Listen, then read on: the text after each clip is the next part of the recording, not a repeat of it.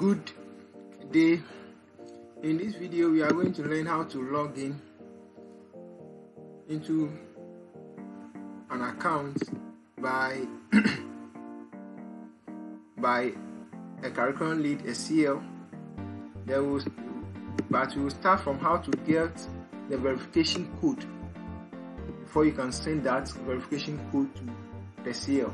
To do that, you, the head, should log into your account.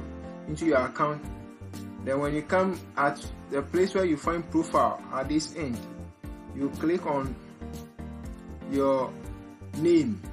Just click on your name and it will send you to this part of it. Then you can get the verification code. So that's where we will get the verification code for your school. So you can copy it or write it and send it to your curriculum lead, that's your CL in your school.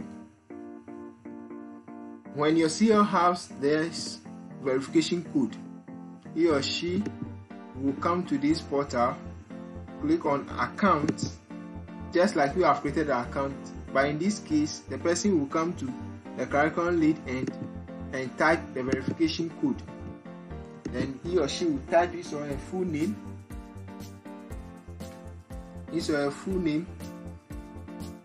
So I'm using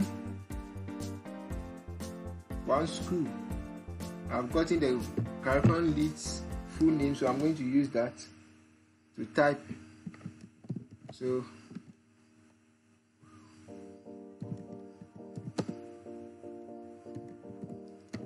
then the telephone number,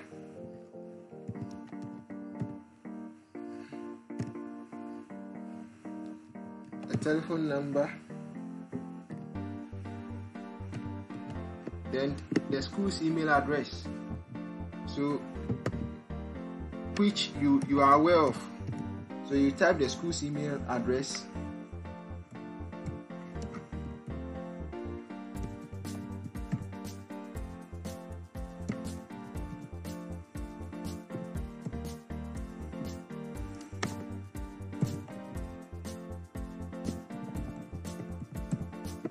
then you enter the password,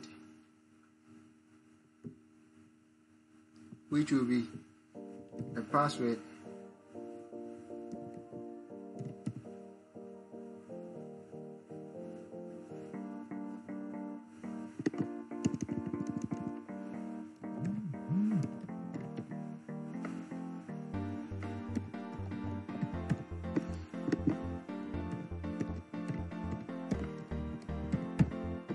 Then you need to agree on all the terms and conditions.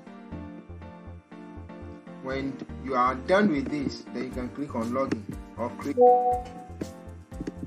When it's done successfully, you will see that user registered successfully. It is only then that you come to the sign in, and now you sign in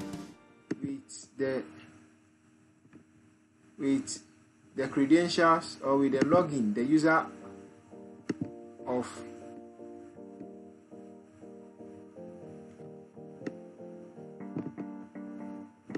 so you type your credential,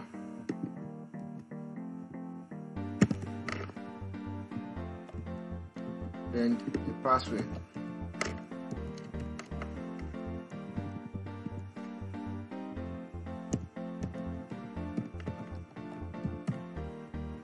Then I'll not check the remember password because definitely the person will be using it. When everything is correct, it will bring you to this portal called, at this place, this is for the CL. The role of the CL is to do all entry. So any entry that the CL does,